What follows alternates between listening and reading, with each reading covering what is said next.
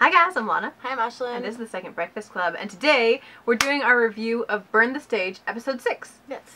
So this is, like, we're really closing in on the end. I believe you guys told us that there's only 8 episodes. Mm-hmm. So we're in the final stretch. It's kind of sad. Like, I really have liked it so far. So this is Ep 6 Moonchild, which I have to say right off the bat, I am thrilled they're referencing 4 o'clock. I love that song. I do too. I think this is my favorite episode so far. So definitely the one you got most emotional about. Yeah, definitely. But yeah, we'll get to that in just a second. So I thought it was funny that it kind of just starts with V hitting some high notes in a bathroom. It's one of the only wordless opening stings that we've had so far. But then it kind of goes into, you know, they're in Chile, they're backstage, they're talking. And it starts with V, which we mentioned he hasn't gotten a ton of play this season, outside of the one episode with him and Jin. But in this one, he's talking about how, like, he's always wanted to perform a song that he's written. He's always wanted to write songs, but he's always been really insecure about it. And obviously this is here when they're talking about 4 o'clock. Which was really nice to see. Like, I don't know. It's nice to see V get to be open about his ambition and about projects he's proud of that he's gotten to do. Definitely.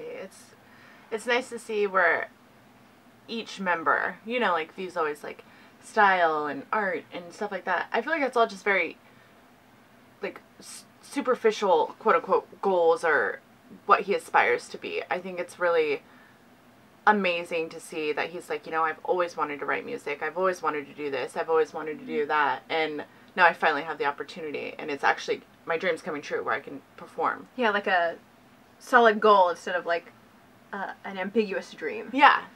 Yeah. And I also really like it because we've talked a lot about how V, we feel like he gets talked over a lot, or like people don't take him seriously a lot. So it makes sense to me that he would want to write music.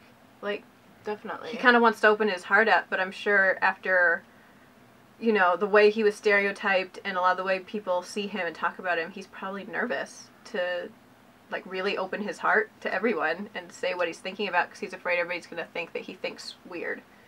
Well, and you know, weird is not the thing. It's very unique, and you can tell in the 4 o'clock, you know? Oh, yeah, I mean... I'm not saying you're saying that he's saying these words. No, I think he's actually incredibly poetic and lyrical. He is, and it's... 4 o'clock alone is very, like, opens us up into, like, how he kind of views and sees the world. So I think that's awesome. Yeah, I like that as we go... As they've gotten stronger as individual creators... I feel like we're almost to the point where I can hear a song and tell you who wrote it. Because they're so unique. And Definitely. V has this way really... of painting with exactly, his lyrics. really poetic, lyrical, really surreal or symbolic. Like, exactly, painting with lyrics. And I really like his style. And I hope we get to see more of that. I'm really happy RM and him, like... I feel like RM's mentoring him a little bit. Me too. And they're a perfect mentorship pair. They are, yeah. Like... So yeah, V talking about 4 o'clock and getting to perform 4 o'clock. And then they're on to the next venue. They go to Thailand. This episode, they're speeding through the locations at this point. And I really liked that they opened talking about Thailand and saying, like... It's like meeting old friends again. Yeah, they're like, when we started here, like, the Red Bullet Tour, way back, Thailand was one of the most accepting and open, and they had a lot of fans there. And so they feel like, oh, this is the place that supported us from the beginning. And that was really sweet for them. I don't know, I like feeling like they're among friends, because they must feel a lot better on stage. Yeah. And they were able to have a little vacation, so now when they're prepping in Thailand, you can see they're a lot more awake and fresher and, like, being a little goofier, and just, it makes me happy they take breaks during these tours, because there's a big difference. We're skipping through the video as we go to be able to speak on things. I don't know. I just feel like we're watching them be happy. Like, there's nothing really going on that's big, or it's just little small moments and happy moments and connections. And they go going from to different locations. Right. They go from Thailand to Indonesia, and We have another moment where Jimin's just getting really insecure about his vocals, and like he says he has a vocal coach there with him who's helping him pretty regularly, but he's still just taking everything kind of personally. Yeah. And I think that's just going to be a running theme with Jimin. But it leads to one of my actual favorite little quiet moments, and that's Jimin and Suga are riding alone together in a car, and Suga looks tired, and he's like not even looking at Jimin. He's like, but your voice is really nice, and they really like you. Like, just kind of trying to amp him up and being like, I love your voice. Yeah. And Jimin is, I don't know, not in a bad way, but kind of like absorbing that praise. Like, I feel like he's in puppy dog mode a little bit. Like, he's a little needy, and Suga knows that, and Suga's good at genuine compliments when he wants to be, so he's just like, no, bro, chill. You have a beautiful voice. They love you. Like, and it's especially when you're subjecting yourself and your talents to millions of people, like, oh yeah, that poor baby, especially when he already has insecurity problems, like, oh, talk about heightened anxiety. So I think it's so amazing how, I mean, obviously they're going to be supportive, but I just love how amazingly supportive and loving that each member is. Yeah, well, and he puts so much pressure, too, because they're still talking like this is going to be their only world tour. So he's constantly like, well, if I mess up this, we won't be back for a long time, and I'm going to ruin ARMY's experience. Like, his mind is often in, like, the audience will be sad that I messed up. Yeah. And in here, like, Suga even has an interview bit where he's talking about, like, of all the vocalists, Jimin's voice is kind of his favorite in terms of his personal taste, and how he just, like, wants to give him advice and wants to give him confidence, and just see Jimin kind of realize his goals. And, you know, he talks more about how Jimin can be really insecure. But yeah, it's just a really nice little quiet moment where you can kind of see their personal friendship. Yeah, I thought it was cool how they were talking too, and how they tried to have Jimin rap, and he couldn't rap. And so Suga was like, okay, well, if he can't rap, then he has to sing. Right. Like, it was like, if there's no Jimin, there's no BTS. Like, I loved it. Right. He was like, he has to be in BTS no matter what, so he has to sing. Yeah, I love it. It's interesting how we have this subtle R&B mentorship going on. I think we have a bit of a Suga Jimin mentorship, but it's never stated out loud. It's just you can see they're being good big brothers, right? They're picking the maknaes that they feel like they can help the most and just helping each other grow. Yeah. And stuff like that. So then they go to another location, and which is funny because Jungkook and J-Hope are super close too, and dance and like film. That's what I'm saying. I really do think they're like, how can we help each other? Yeah. You know. From here, oh, I'm jumping ahead of myself a little bit. Well, we finally get the full scene of Jungkook pranking Jin with the chocolate balls in his noodles. And I love that it's just so obvious he's going to pull it. Jungkook's just like waiting and watching and mischief face. And he's like, do it, eat it, like silently. Yeah. It's really cute. And they have this just, I like seeing them eat ramen because that's like my favorite our thing. poor go-to food. And I don't know, it's fun to still see them be like, oh, why can't ramen be healthy? Jungkook gives performance advice, which is basically just don't think about it. The more you think, the more you'll mess up. Just, you know, you've got it. Just clear your head and go. They talk a little bit about how concerts are and what it's like to travel. Oh.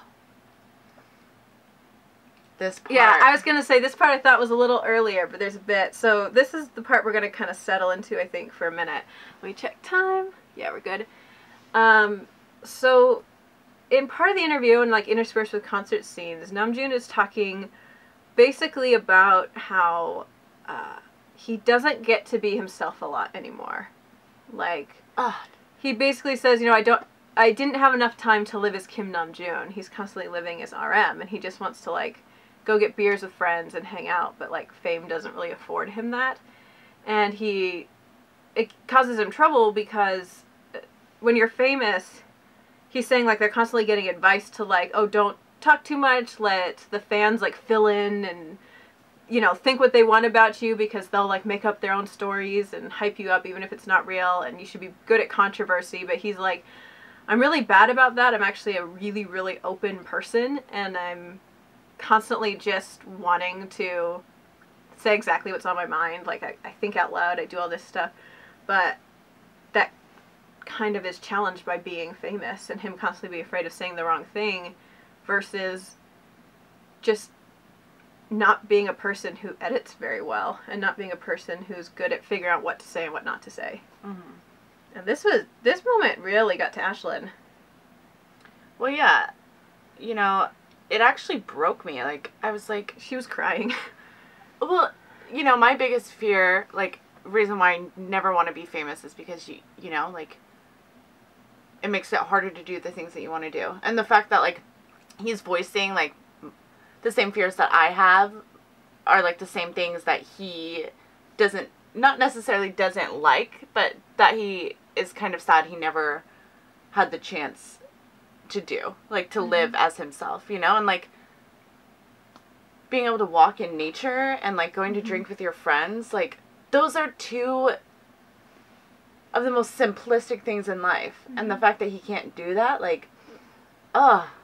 Yeah. He even makes a point of, like, Army's even found them. They've had little videos of seeing him out by himself. He's like, I have to do that. I have to take these moments where I just go out and do something and am wholly myself so that I can reconnect to who I was, because sometimes I can kind of get lost in my identity as RM through BTS. So I need to take, like, you know, go to the park, go to a museum, go to something, and just be simple for a moment, you know?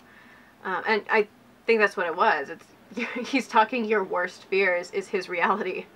And that's hard to hear from someone you care about.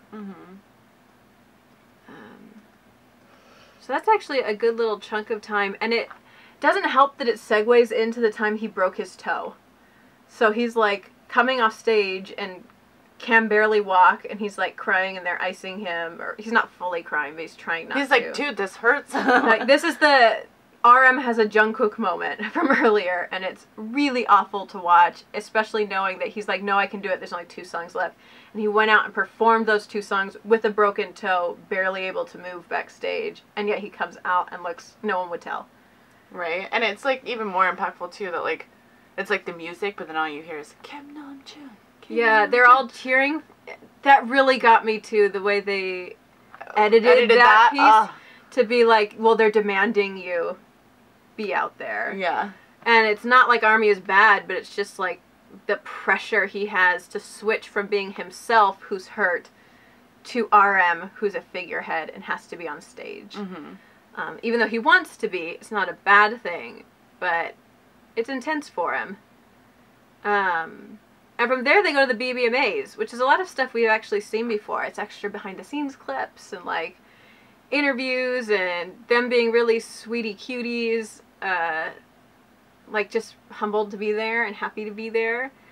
And finally, they're able to head back home to Korea. And they're talking a lot about how, like, they never thought that they'd get this far at all. They never thought they'd get to the BBMAs. They never thought they'd do anything. And that it's still hard for them to even, like, conceptualize the fact that they are BBMA. Yeah, Billboard Music Award winners. Yeah. Yeah, Jin's like, yeah, Suga keeps teasing about it and be like, yeah, we're Billboard Award winners and everything, but there's this underlying message that, like, we work hard not to change, even though we've won this award.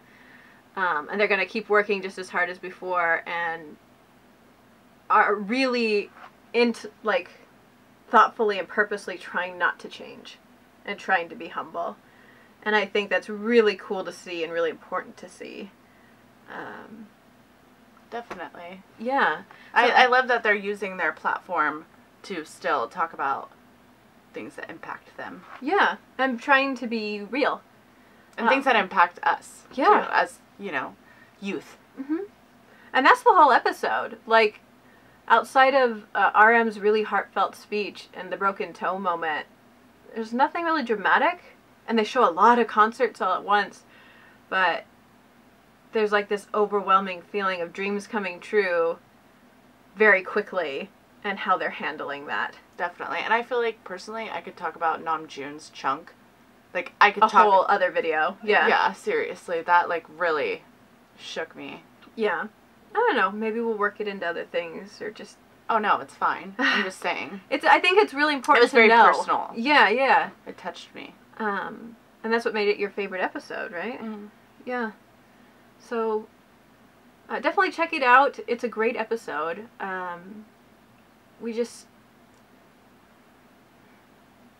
It's sometimes hard to know that we think all these exact things about them, but in reality we don't know anything about them, right? So it's nice to hear from their mouths what they're feeling and who they think they are and where they think they are and all that. It's really nice. It is, definitely. So, we're very lucky. We are. It makes me feel less insecure about maybe... I constantly feel like, what if I'm constantly wrong about them, right? Like, what if they ever watch their video and, like, they do not know us at all? Look at that stuff they're making up. So it's nice to see reality, and I hope that they're happy. Me too. So, leave in the comments everything you liked about the video. What were your favorite parts, your favorite moments, your favorite lines? Let's have a discussion, and, yeah, I'm excited to hear what y'all think. So, until next time, Live long and prosper. Also, like, comment, and subscribe. Bye.